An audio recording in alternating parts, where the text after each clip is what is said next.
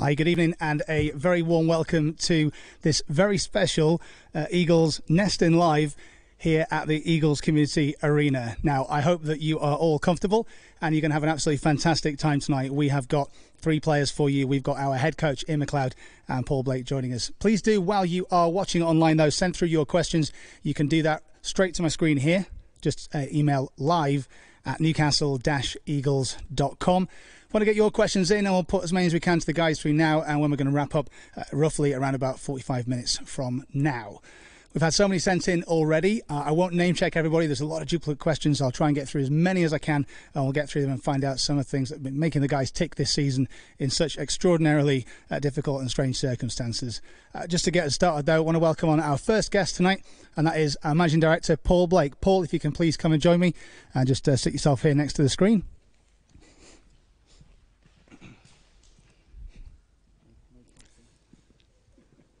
Hi, Dan. Hi. Nice 2-metre social distancing we're observing, of course, tonight. Something that we've become very accustomed to. And, I mean, it is great to be able to do this online on social media and, you know, to be here at this amazing venue that we've got. But it is really missing one thing, isn't it? Yeah, people in the seats. And unfortunately, you know, given the government announcements the last couple of days, it looks unlikely that we're going to be able to get fans into the venue between now and the end of the season. Never say never, but it's doubtful, which is a real crying shame. Particularly not being able to see this team, which has shown us some great games this season. I mean, absolutely. The action people have been able to see on the BBL Player, our season ticket holders watching online have obviously had free access to that, and that will continue. There's been some amazing performances from a brand new bunch of guys and some returning players, but you know, you must be so proud of how they've gelled together in such a really difficult time. It's not like any season we've ever had before in all those years of success over the 17 seasons that we've won those 26 trophies.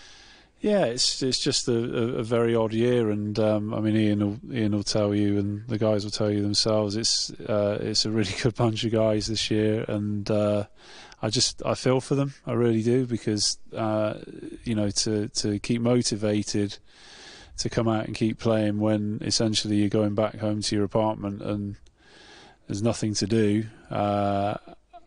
Other than come here, go back, come here, go back. It must be incredibly difficult mentally when you're playing in the schedule that we're playing in at the minute as well. It's not just the fact that you're in a lockdown. You're just playing copious numbers of games, which you've got to get up for physically and mentally, and it's not easy to do.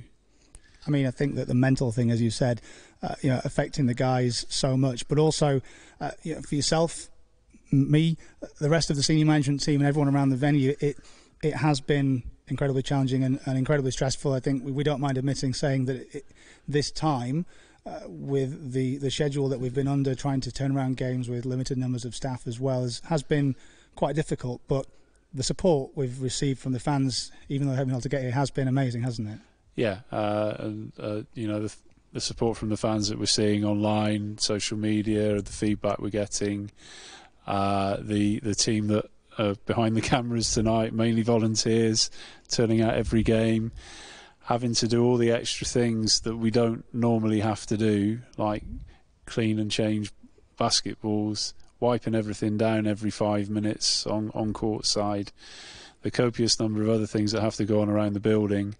Just to make a game happen without an audience is, it's challenging, and equally, as you know, it's not just the club this season. It's trying to keep the building ticking over as well. And right now, we're a vaccination centre. That's what this building ultimately is. It's like this on a Friday night, and the rest of the week it's either shut or we're vaccinating the local population. Not us personally, but the great NHS, and we're trying to support those guys as best we can.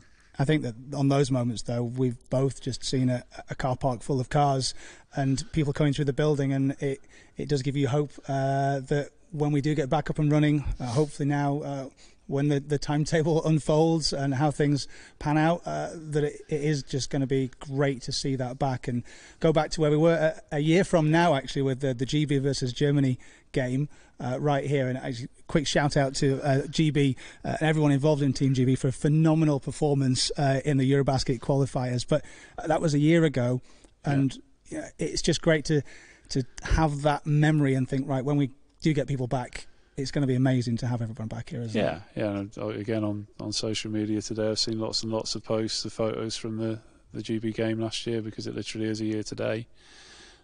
Different night, but literally a year. And it's hard to get your head around that, really, in the sense that you had that night, and then you look at this now, and we love this venue, but it's the people in the venue that make it what it is. So, but hopefully, we get back to that sooner rather than later, and back to some form of normality. I mean, is there anything you'd like to say just directly to the season ticket holders who have been so fantastic in their support? Because when we were a year away from where we are right now, season ticket sales were going so fantastically well. We were looking like we're going to have the most season ticket holders I think we've ever had in the history of the club, and so many of them have been so generous and fantastic to stick with us through this season. But I wondered if you had a message particularly just to those season ticket holders, and we hope to have them back as soon as we can, but certainly we've offered packages and put things in place to roll through to next season as well. I mean, ultimately it's please stay with us. The season ticket holders particularly are the backbone of the club. It's a very frustrating situation for me. It's taken 20 years to get the club into the position that it's in, and the early years were very tough, early 2000s particularly, and to get the business into a shape where it actually looks like it's going to really move forward, and then to be hit with this and we haven't treaded water this season. The government grants helped to cover the overheads to an extent, but we've had to unfortunately borrow significant sums of money to get through this season that are going to take the next decade to pay off. So that's incredibly frustrating from my point of view, but that's my bug to bear. I've done it before, and I'll do it again. You won't see sight of that. It's just where we are in terms of what we've just been through, and we're not the only business that have had to go through it. And in actual fact, we fared a lot better than a number of other businesses in our sector. So we just take it on the chin.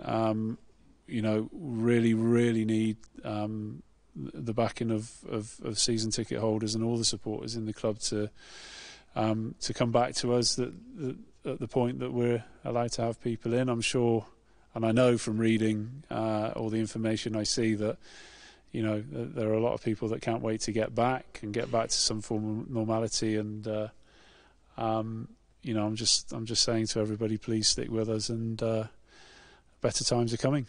Absolutely. I mean, great times have been here already this season. The cup right next to you there. Before we bring the players in, the first final that you've not been at, I know, in your history of running the club. What was it like to see the guys lift that on BBL Player? It's on Sky Sports, in fact, live. Yeah, absolutely amazing. I was just really chuffed for the guys, really chuffed. And, we kind of set out a plan years ago with Fab to... it was kind of to do a double every year. that was the wish, and actually we kind of achieved that, which has been immense. And obviously Ian's following on from that mantle now. Already two in the bag, which is great. And to do it in the challenging times that we're in as well, where it's very hard to see a pathway, it is great. So hopefully we can continue in that vein moving forward. It's always a wish. It's not it's not an expectation. We try our best to be in the mix, and that's what we intend to do moving forward. It's going to get harder every year. The clubs around us are getting stronger, finding their way as businesses in their own right. So, and I'm no doubt there'll be new clubs coming to the league in the next few years as well. So, our job is to make sure that we're staying in that top end. And that we will. Paul, thank you very much for your time and coming on this live nesting. We're going to get the players through in just a second, but first, Ian, if I could just get you, after we COVID secure, give that mic a quick wipe. We'll get Ian onto the court. Paul, thank you very much. So once again, if you are watching live right now, please do send in those questions live at newcastle-eagles.com to send in your questions. Thank you so much to everyone who has already. I know there's loads of you watching online. A bunch of you... I think with family all gathered around the TV, if you've managed to plug your laptop or iPad or whatever it is into the TV to join us tonight on the Newcastle Eagles box office. And we do, of course, tomorrow night on the box office as well, have WBBL action. We're not joined by any of the women's team players tonight, but hopefully at some point in the future as we look to do more of these events. But right now I want to welcome on head coach Ian MacLeod. Please, if you can come and join us here, that'd be great. Evening, Dan. Good evening. We do almost want to have like some people clapping or something, but it is strange to be. We see that every Friday. I know, yeah. It is strange to be in this magnificent setting, isn't it? That we are so proud of, and we've seen so many incredible basketball games in already. I mean, we were selling out game after game after game towards the back end of the season. Obviously, we had to stop last year. Is it the thing that you guys are really missing this season? Yeah, definitely. But it's the atmosphere all around the match night. It's when you come in and there's no one in the building. You know, it's the fans in the foyer. It's everything. It's the music. You need to turn the music up, by the way, Dan. But it's everything. It's the whole atmosphere. It's not just the faces and the people sitting there. It's what they bring to the whole match night experience. It's easier to get parked, but that's about the only thing that's good for us, you know. I mean, you have obviously now in your second season as head coach. Already brought us the second trophy. Thank you very much to one of our fantastic Wings team volunteers. Didn't see you there doing the COVID stuff. You have, lifted that second cup already of silverware in the cabinet. But I think for you, I think it's safe to say that it's really been about the transformation that you've been able to bring to the team behind the game night, if you like, behind the finals. That's been your mark, if you like, on the club and the way that things have changed that perhaps fans don't get to see. Yeah, I think one of the big things for me is it's building the programme. It's not just the team. Of course, the team is a huge part of it. It's the biggest part of it. But it's everything off court as well. It's development, not just of players, of coaches, of staff, of volunteers. And we're working hard on that stuff too. You know, I think later on in the season, hopefully we can announce some different things that we're doing. But I like to think that I'm a programme builder. You know, it's not just about putting 5 guys on the court and throwing a basketball out there. So it's about getting involved in basketball in every way. You know, it's not just about what we do on a Friday. You know, that's one day out of the week for us. But of course, hugely important. But there is more to it than that as well. You have obviously brought in some new guys this season, as is always the case in pretty much every basketball team in the world. And I think that the guys who have come in this season, despite the fact that it's been such an unusual time, you know, they haven't been able to go out and socialise in this amazing city that we live in as well. They've had a very different experience as the first time in Newcastle, but they seem to have gelled really well. Yeah, they have, and it's about getting the right people. You know, they're not just players, they're people. I'm not devastated that they can't go out to nightclubs. I'm all right with that, actually. But yeah, I think Paul alluded to it earlier, you know, just practice, go home, you know, wait for the game, come back. You know, it's difficult for them. But we've got the right people in there, a good group, they're a close-knit group. And that's the first step as well, you know. We play a little bit different basketball over the last couple of years. I think the team is well balanced. You know, we're not able to have 15, 16, 17 players. You know, we're not London Lions. We don't have that. So it's about getting the right guys in that we are able to focus on. Talking about some of those right guys, you know, it's been absolutely fantastic to see the success that these 3 players that we're about to bring out have brought to the club over the years, one over all of the years. So we'll bring them out now. Guys, if you can please come and join us on court. Rahmon Fletcher, Drew Lasker and Mr. 26, Darius Defoe.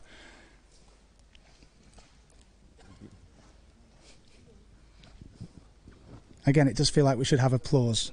I look forward to doing this next season when we can have a crowd of 2,500 people, hopefully, in the venue for this. So this is live, guys. Can we drink this water? Yeah, you can. It's for you, yeah. This is live, so we need to watch the language, obviously, or we'll get a tea. We've seen that already a couple of times, even if it didn't happen. Excuse me? To wear that's a tea. I think that, guys, first of all, I just want to start off by saying huge congratulations on that cup there. The BBL Cup, number 26 for the club, but also for getting through this season, which has just been so incredibly different to every other season that we've seen all three of you play in the BBL and here at the Eagles. I mean, I'll start with you, Fletch, right in the middle there. How has it been, and what's this season been like? How have you managed to get through so far? It's different. It's different. It's one of those things that is going to be your mental over your physical, your physical abilities, because everybody around the world is going through the same thing. It's going to be different showing up to work for everybody. Limited people coming into stores, limited people going to the malls, they can't get food and stuff like that. So it's something that we adjusted in March, but coming in, playing in a game with no fans is something that, you can talk about it, you can see it on TV, but until you actually experience it, it's unbelievable, especially on the road when that counter starts what you do, that picks you up playing and everything like that. So it's just something that we have to basically just get over. We're here to play ball, so that's what we got to do. I mean, Drew, you and Dee both got family here in the region. How has it affected, you and the way that you've just been able to sort of live your life, because this is home for you? Yeah, that's been very difficult. I mean, my wife probably every 2 weeks she says, I want to go on holiday. I need some sun. And it's a little bit easier for me because obviously I get that social interaction. I come to practice every day. I get that adult conversation with these guys, whereas, my wife, she's at home talking to a 6-month-old every day. So, I try to help where I can, but it is difficult. It is difficult, not only for her, but all the moms and women out there as well. Yep. Dee, I know you've been around the club, obviously, for all of the success, the 26 trophies, the 26th next to you right there. I know that winning is a huge motivator for everyone in sport, but how have you managed to keep yourself motivated at these games, at the final, when we haven't got our fantastic support and everyone cheering along as we've become used to with the best fans in the BBL that we have at the Eagles? Well, it is tough having no fans, But at the same time, like Fred said, you have to find a way to keep going, But at the same time, we just can't wait, for the fans to be back, So, yeah. I'm going to jump into some of the questions that have been sent in. One here relates, I think, to all of you to have contribution to, as I know that, as the sort of the senior guys on the squad, you have had conversations all through last summer and continue through the season. In terms of recruiting and putting this team together, Ian, is that something that just takes place in the off season, or is it an all season round thing? Once you got your team together, do you go right? No, I'm set now, or does that go on all year round?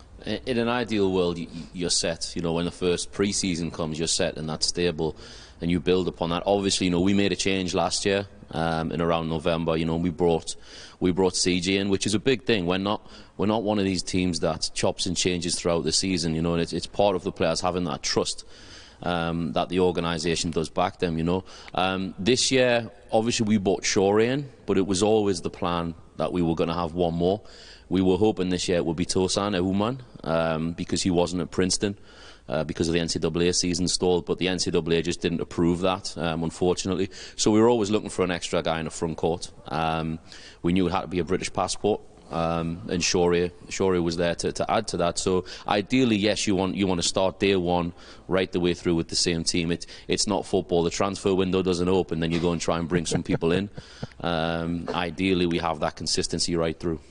Fletch, what's it like in the season when a new guy does come in? You're captain, you've got to now coordinate the team on court with a new body who, like Shore, he hasn't been there for the first few games of the season. It's 50-50. You got to adjust to what he does with strengths that he has, what he's capable of doing, and he has to also adjust to what we've been doing, how we've been rolling, our type of system and stuff like that. And then it intertwines.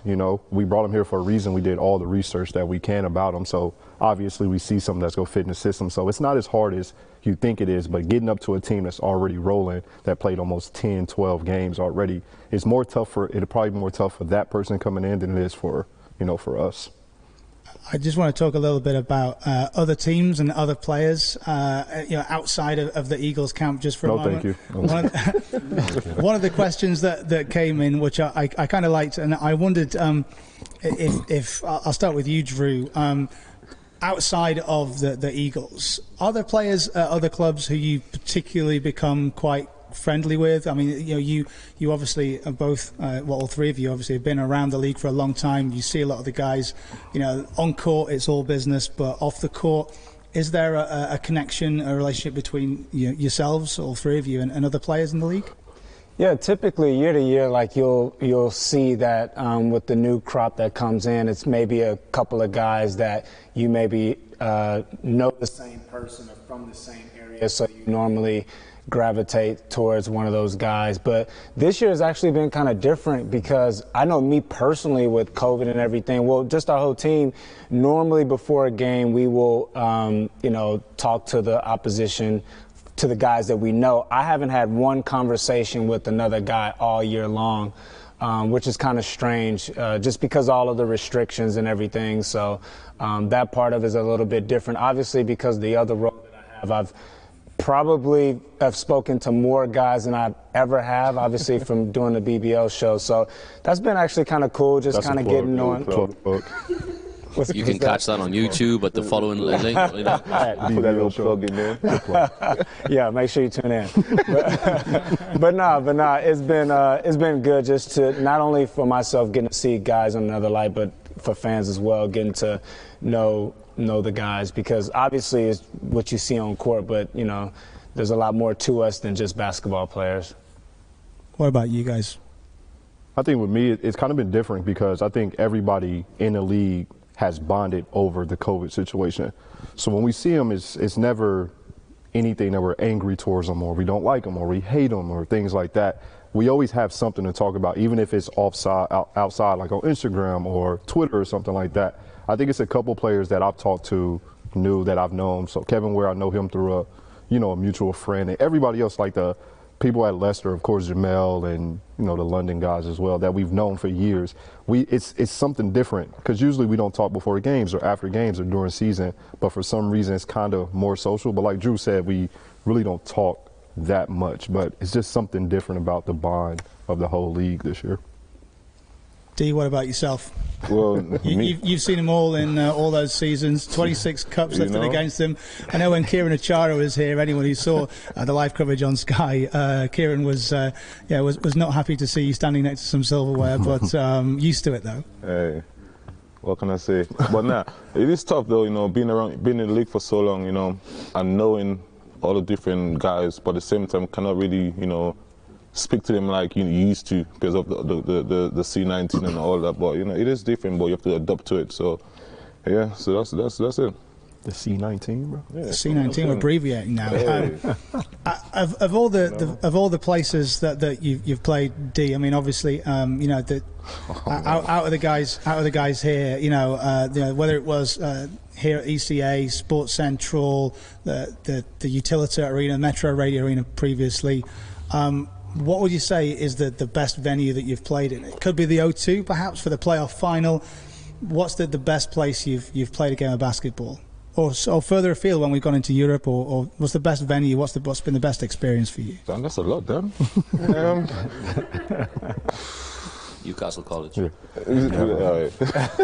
Well, you guys might want to pick up while D thinks, but I would say the O2. That one was really special. I would say the O2. What about you guys? I think that opening day here was pretty good too, though. Yeah, when we played that first game, I mean, even though we lost, but it's just the fact that what everybody's been building for so many years. Play that first game, that was special. Yeah. That was a special game, just a special situation. But like D said, that O2 was different. The first time we went, that was different. Which of all these finals, D, was your favourite? I mean, there's 26 cups. Does playing at the O2 and lifting it in the playoffs, mean more, or is it the cup, or was it the first one?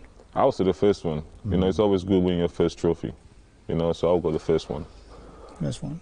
Yeah. Does your I'll just go to Drew. Does your approach change mentally going into a final, because it's such a big game? This is a question that got set in by one of the season ticket holders. Is it a mental switch where you say, right, we got to mean business now? This is a final. There's the silver on the line. Yeah, it is a little bit different from a normal game. Mentally, you just kind of you go in there knowing that you got to turn up, and it's no tomorrow, it's no next week. So I always kind of go in there with nothing to lose mentality. I always say to myself, I don't want to wake up in the morning and say, I could have done this, I should have done that. And so that's the different mentality you kind of take into a final.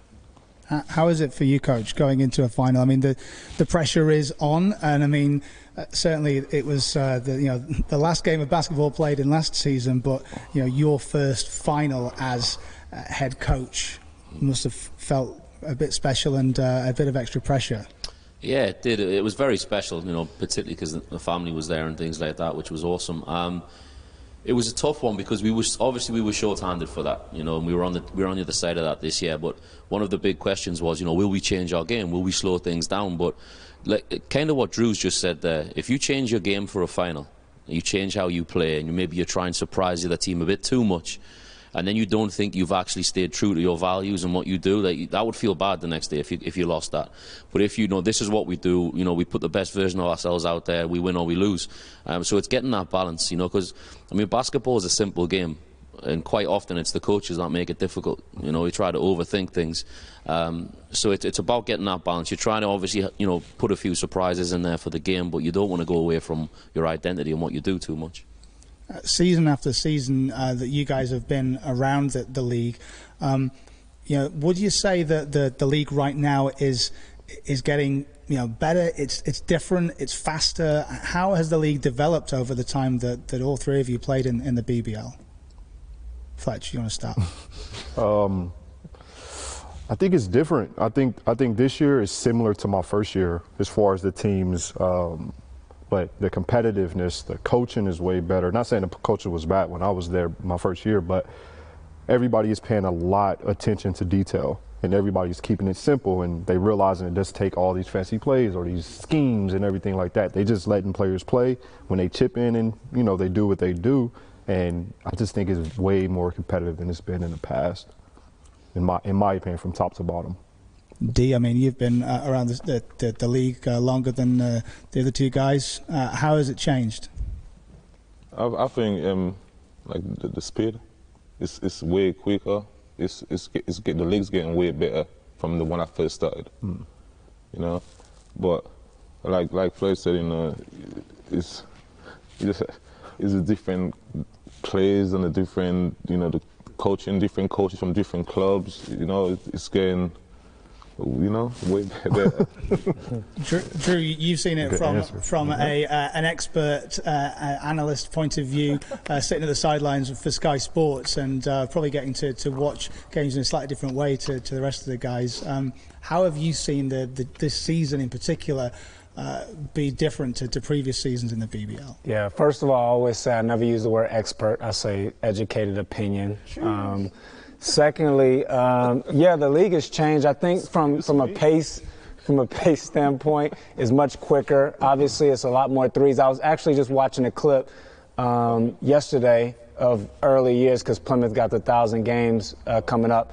And the game was played so differently. We had our big man down there that we were throwing the ball to, waiting on him to do his thing and kind of playing around here, whereas more so today is more about the three balls, more about movement off the ball. But I would say this season in particular has really changed because you got an extra American in, so that's added piece of talent.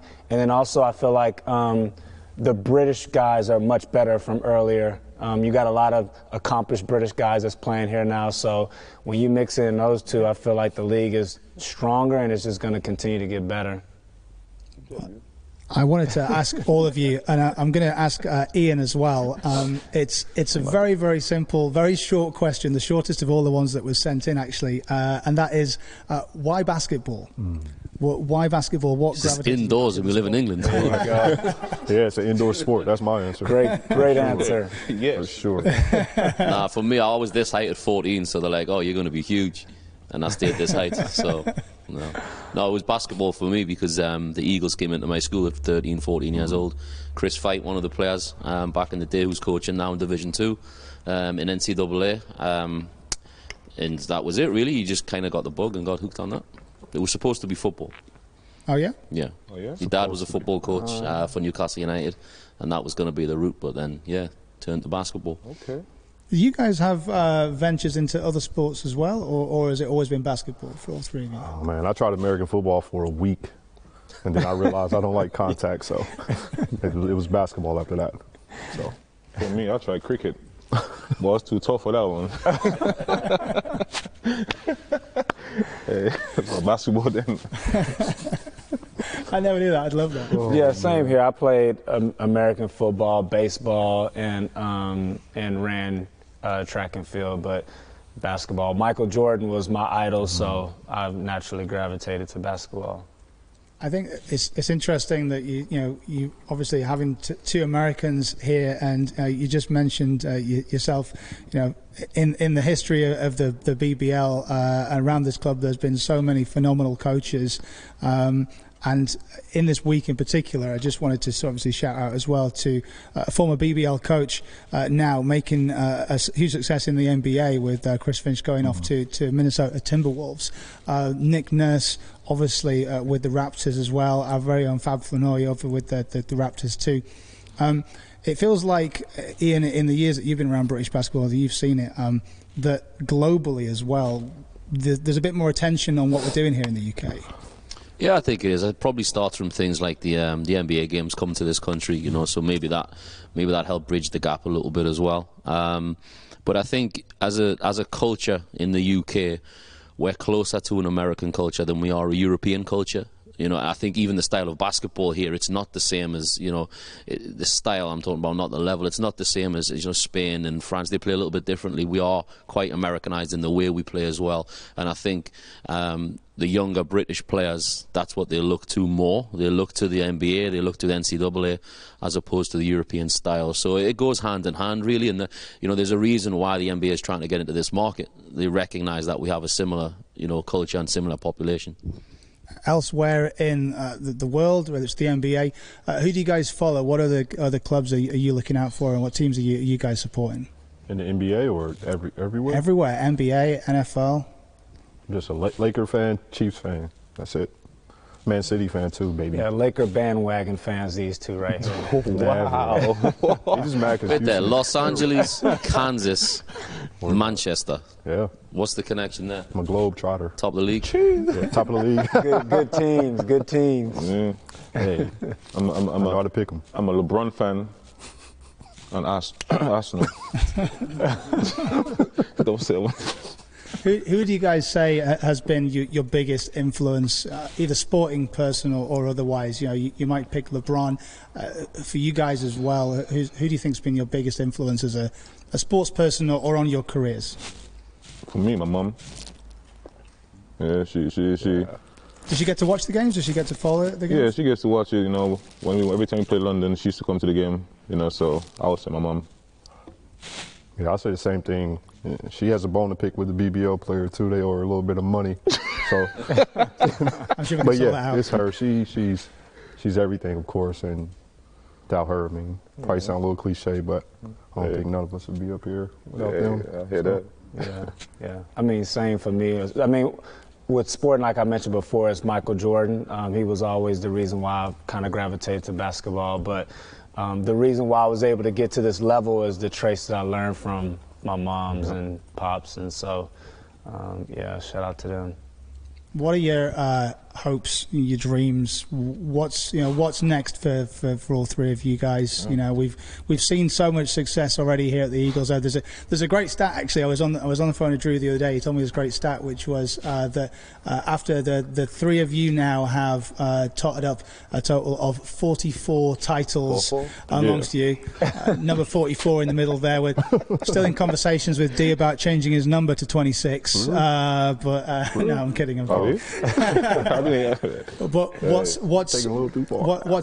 what's next, or are you just focused on this season? Have you got dreams beyond the end of the season? Have you got thoughts beyond that, or is that just too far ahead? I think I'm too old right now for dreams. I think it's like it's more goals. You know, it's more goals. Of course, I want to, play as long as I can.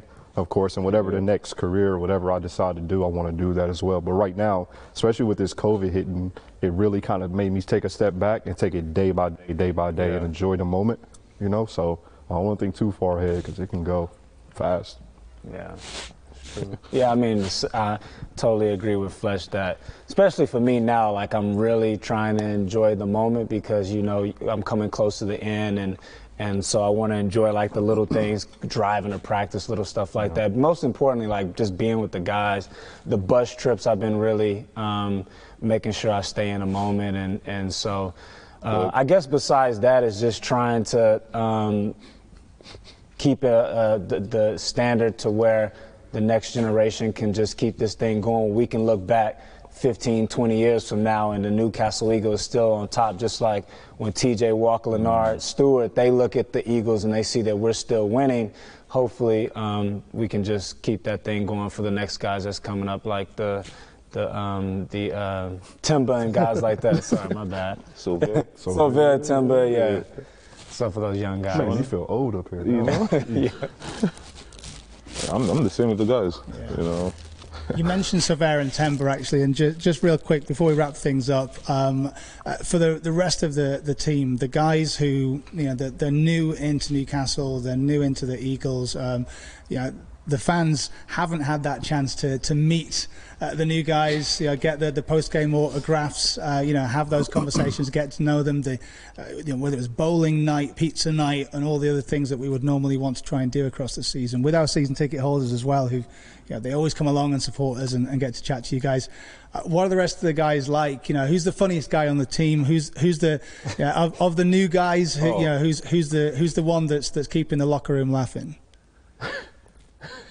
I'll start off. I'll say, for me, because we probably all have different perspectives of him, I would say Cortez is probably the silliest. Yep. He's silly. Yep. If you have a formal event and you need a speaker, you go to Justin. He's your guy. He's like the president, kind of. And then Rex, he'll just make you feel good when you're in his presence. Like he'll pat you on your back, give you a high five, just smiling like he's a typical California guy. So that's my perspective of those guys. Yeah. All in agreement on that one? Yeah, 100%. We've heard a little bit on Sky Sports when they've been doing their little sort of pre-game bits about the music in the locker room as well. The guys, sometimes I think I hear that Fletch is usually the locker room DJ. What are the other guys like in terms of the tunes that they're putting on at practice? And we've been listening to a lot of British rap lately. A lot of British rap. And I think that's because of Darius, Shure, and Cortez. Cortez is really into British rap, so.